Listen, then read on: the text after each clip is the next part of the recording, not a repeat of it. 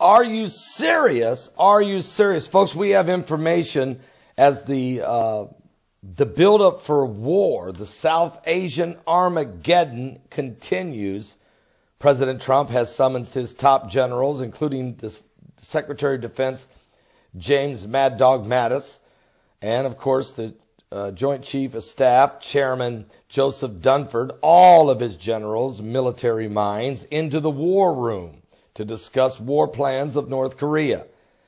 Jimmy Carter's offering a peace olive branch to Kim Jong-un, asking if he could go to North Korea to try to put a peace treaty together. But he also says it would include North Korea denuclearizing their nation, lay down their weapons.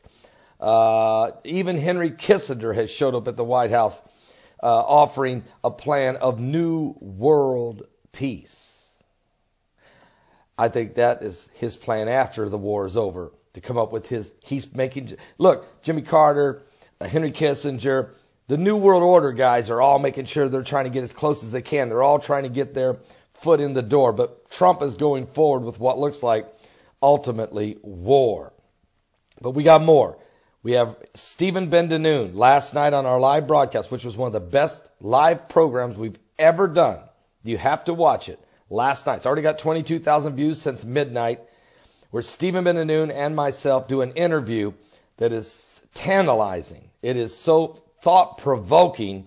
It's so spiritually accelerating, and actually it's prophetically revealing where we're at right now in these last days. I can tell you that he brought out that today Russia is going to test the new Satan II missile. It's also known as the RS-28 Sarmat intercontinental ballistic missile.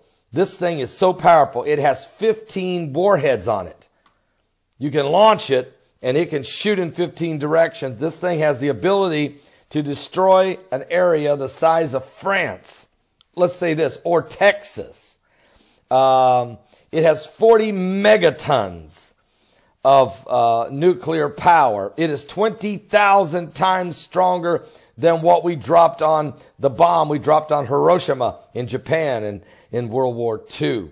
This is Satan II. It's being tested by Russia. Everybody.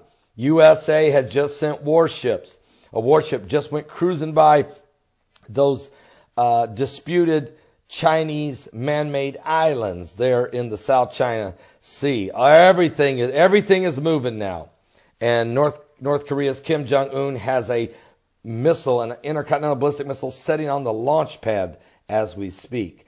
I'm going to cover all of this. There's a whole lot more here. A lot we're going to cover today at 12 noon Eastern on the coming apocalypse. You don't want to miss it. At my website, new live stream, Roku satellite television, Periscope, Blog Talk Radio, of course, on this YouTube channel.